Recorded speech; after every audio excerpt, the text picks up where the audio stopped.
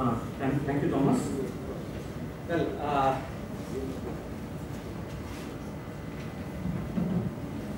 I'll be presenting on non-marine molluscs.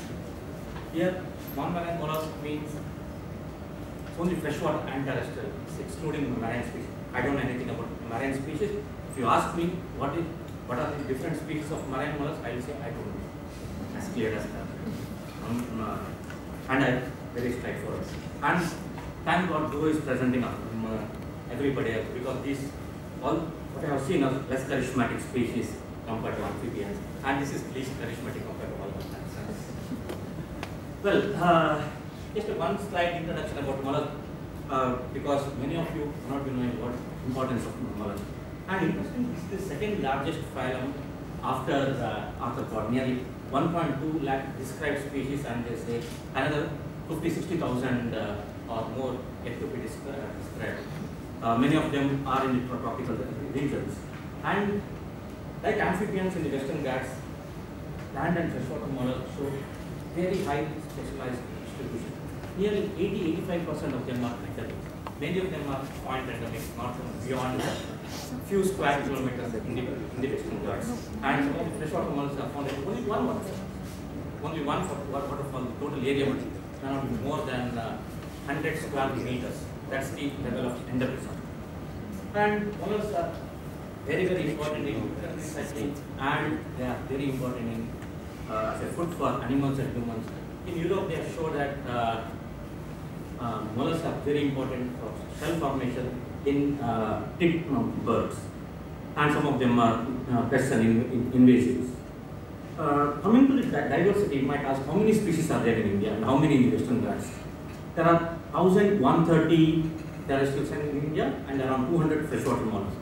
Coming to the Western Ghats, around 280 terrestrial snails and around 60 freshwater molluscs, and half a dozen more to be established will come in next 6 months. All terrestrial and freshwater, all terrestrial snails are gastropods. Gastropods means gastros means stomach, poda means leg. They've got legs on their stomach. That's why they're called as gastropods. But on the other hand, freshwater environment has got gastropods as well as a bivalve, like clam, this mollusk with 2 shells. These two are represented in freshwater, and terrestrial is only one group that's there. These slugs are all a gastropod which does not have any shell. Sometimes they have very small internal shell, but generally slugs lack the external shell, and they are very, very slimy. Semi-slugs are neither slugs nor slugs, they are in between. They have a very thin shells, but the animals cannot retract inside the shell. On the other hand, the snails have got very prominent thick shells that animal can retract and hibernate or whatever nomenclature we want to use during unfavorable condition. I'll give 5 examples of terrestrial snail and 4 for freshwater mollusks, and I'll tell you how to identify. This is one of the very common snail which is found almost throughout in India, and it's very common in Bangalore. I think almost all have seen this in IIC campus, GKVK, Bangalore Park, and other slightly vegetated areas, sometimes in the urban areas as well. And key character is a huge shell. They can go up to 15 centimeters in length, very conical, and it has got brown and yellow bands on the shell. They are literally huge. That's as big as this. They are 12 to 15 centimeters. Their habitat is urban or rural area. They can feed on 500 different types of native and introduced plants. By the way, this is the invasive species. The native of East Africa, but introduced in India in 1847. Since then, it has become invasive. And this species has been listed as one of the 100 invasive species in the world. And we have listed this species under another group called SPICE, spotting alien invasive species. If you find this species, to take photograph and please upload not only in mollusc section but also in spice section. The second species is Inrella ampula. I think many of you have seen in IPP portal or in Facebook. And it's a beautiful shell, beautiful snail endemic to the Western Ghats, found between 18 to 13 degree latitude, and they are big snails. And you cannot miss this. If you go to the forest, Aravind forest, and Kerala and Tour and some part of Tamil Nadu, you cannot miss this snail. If it is there, you just cannot miss it. The main identifying character is the black, thin, rounded shell and red body. Sorry, orange body. And there are two other color moth. This is a red moth, this is orange moth, and this is the yellow moth. So these are the three different moths under Inrella ampula, one of the highly endemic, and this species is not for anywhere else in the world. Genus itself is endemic to the evergreen forest of the Western Ghats.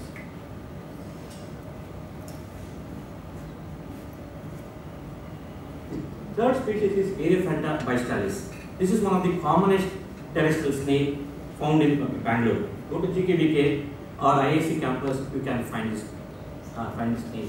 The main identification character is, let's say, I think there are two lines here and there is a line here. That's why it is called as Madhyastha. There are two spiral lines. You can, in the dry shell, you can make out the lines very faintly. In the fresh, the living animal, it's very prominent.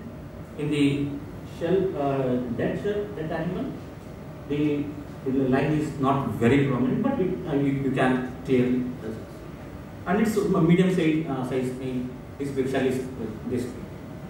And it's found in rural and urban area. It's found in the peninsular India and also found in Sri Lanka.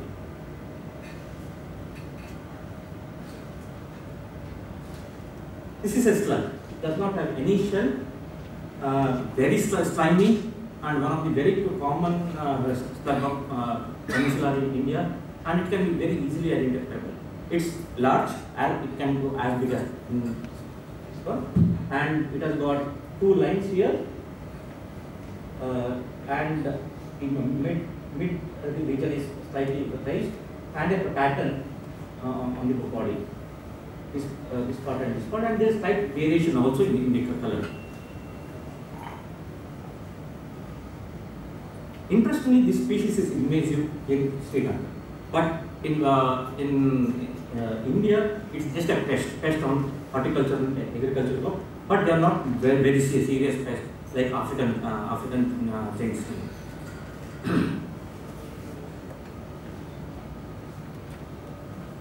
This is another slug, very common in Bangalore. You might have seen in most of the parks here. And unlike the previous slug, this is almost flat, dorso-ventrally flattened slug. And it has got a line right in the center, which runs from anterior portion to the posterior portion. And underside, it has got a very prominent ridge. If you look at the underside of the animal, it's got very prominent stripe like this, and it's not an Indian species. It's introduced. It can grow as big as maximum up to 5 centimeters, not more than that. It is again, this is an introduced species, but this is not an invasive. It's just a pest.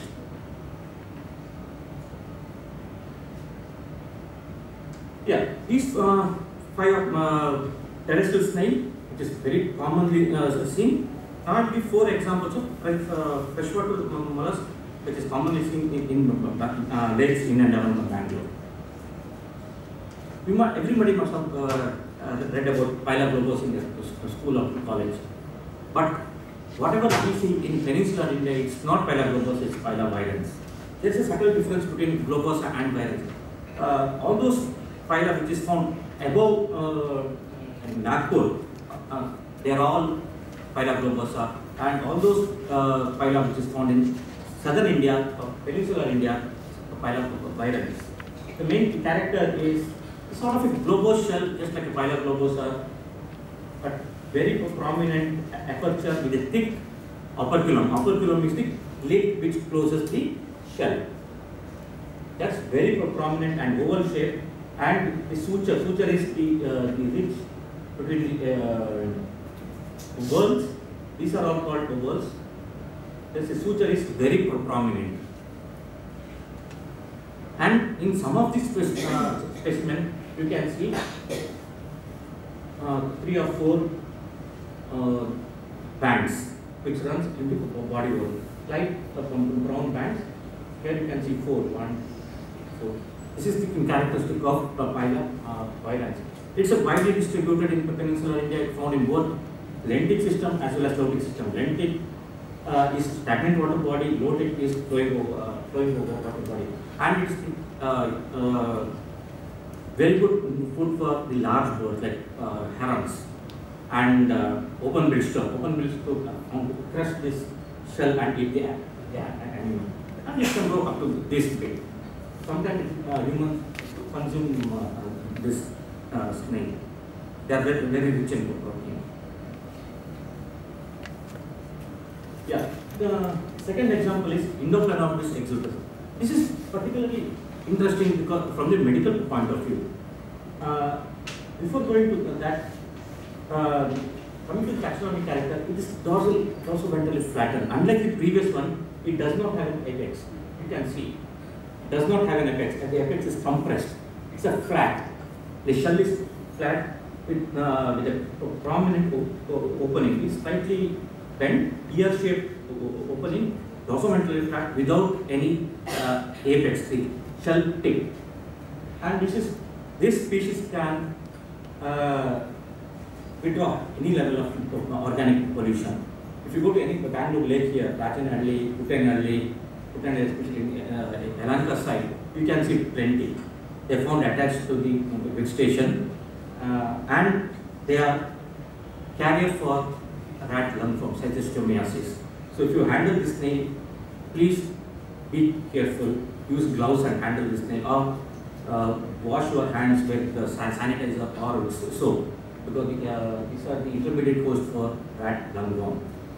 This is not a major disease, but still it's better not to take the risk. And it's a very small snail, as big as my nail. It won't go beyond that.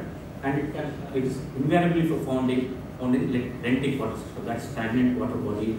It can withstand the high level of organic pollution. The shell is very thin, and you cannot misidentify this snail. Third one is Bellamia bengalensis.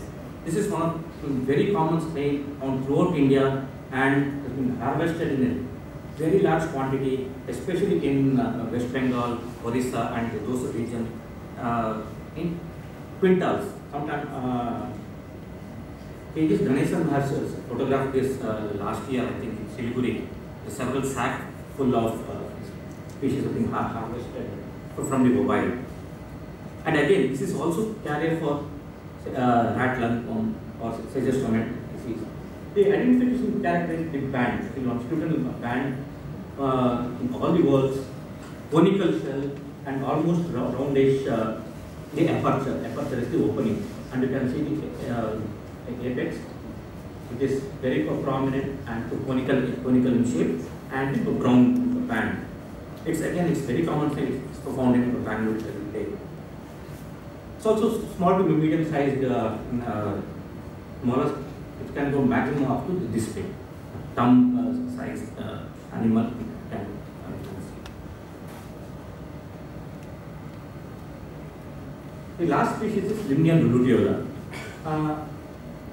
The size is very rounded here. It's a very small snail, maybe as big as this one.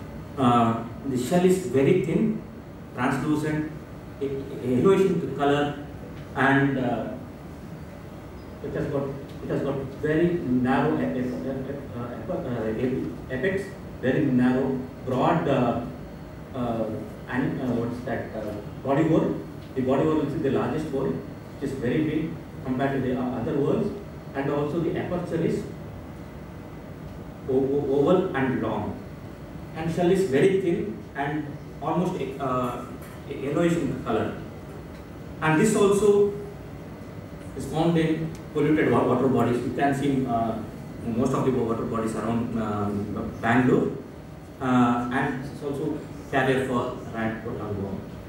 So be careful when you handle this snail also. Thank you. And these are the other species of the snail which is found in the Western Ghats. And these are the architecture, what you can see, the opening of the shell with different type of teeth and structure on the shell surface. All these are taxonomic character.